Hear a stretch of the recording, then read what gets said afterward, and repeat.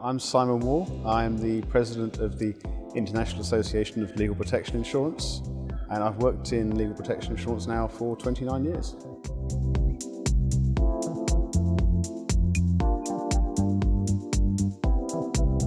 We spent a number of years discussing new technology, new methods of distribution, and how this will affect our route to market, but this year we're now dealing with the sharp end of what we actually do, which is the claims.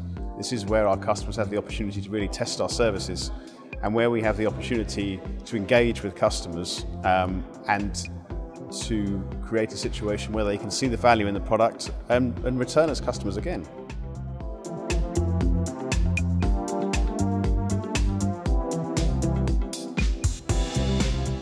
We can split these into three areas, which would be technology, which of course is hugely important. The technology that drives our distribution also drives how we deal with the claims, how we interact with customers, how we solve their problems.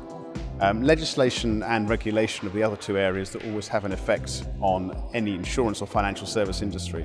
Legislation develops constantly, including European-centric legislation on collective redress, on how policies are sold, on the information that's given to clients.